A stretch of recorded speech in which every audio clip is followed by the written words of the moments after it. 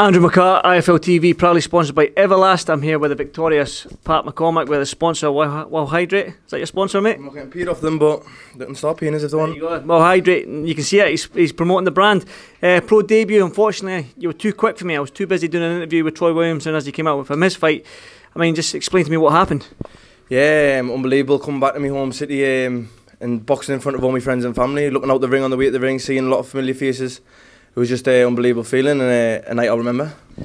Different from the amateur scene. I mean, amateur scene, you're boxing maybe 3-4 times a week, depending on how far you go in the competition. Yeah. Empty arenas. What was it like fighting in front of that big crowd? You mentioned your friends and family were there, but obviously there was more people from the North East there to support you. So what was that like? Yeah, unbelievable. I got a good reception. I think one day I'll be filling out them stadiums. Obviously, I got my brother Luke, Mark Dickinson, all from the same gym, all from the North East. So I think we'll be selling out in stadiums one day. The North East boxing, you mentioned your brother, you mentioned Mark. I mean, exciting fighters with yourself. I mean, Ben Reese as well was a young fighter coming through. Lewis Ritson still there doing his thing. Yeah. I mean, how far can somebody in the North East get that St James's Park Stadium fight? Can that happen? Is that a possibility? Yeah, 100%. Obviously, Ritson's been flying the flag for the North East for a long time, but now he's got 4 more people to carry it with him. So there's going to be some big schnites coming back to the North East. Going back to you, I mean, you were shadow boxing in here. You've only done less than a round, but you were still shadow boxing in here. I'm sure you wanted to pick a fight with Mark Dickinson. You're already fighting too big for you, but I'm too. I seen it. It's fast hands. But Pat, I mean, when you're next out, obviously that wasn't enough for you there. You went on from boxing a 2-time Olympic champion in the Olympics to obviously a journeyman for your first, your professional debut. So when can we see you out next? Just whenever my team can get us out.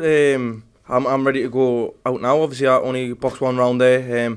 Been sparring 10 rounds in the gym, so I've got the rounds on my belt. Do another 6 rounder, and then we'll push on to 8s and 10s. But I'm just ready when my team's ready. I mean, that welterweight division I spoke to you as well. It's the money division. It's red hot. It's the sexy division, man. You making it sexier? Yeah, definitely. I'm putting a bit of that in the top, but yeah, definitely. There's some big names out there, and I'm just gonna work my way up the ladder and till I get to the top. Quick word on your brother Luke. I know he's out in 4 weeks' time, 4 weeks tonight. I know he's out there. Quick word on how he's doing. Yeah, he's doing good. Obviously, he got injured. He had a little operation on his hand, so he couldn't get on this show. But he'll be fighting in Liverpool. I've got a lot of friends down Liverpool. I've got a lot of friends that come up from Liverpool today. So it's gonna be like fighting home down there. I know you spent 5 months celebrating that silver medal. How long are you going to celebrate this win? Nah, they say just tonight and tomorrow, and then I'm back in the gym. Probably have a week off and then back in the gym. Good stuff. Well, listen, Pat, I'm gutted I didn't get to see the fight. I'm going to watch it on replay, so I was actually looking forward to watching you fight. But listen, it is what it is, man. It's my job, man. I've got to do what I've got to do. But well done again, mate, and I'll see you soon. Cheers, Pat. You better believe it.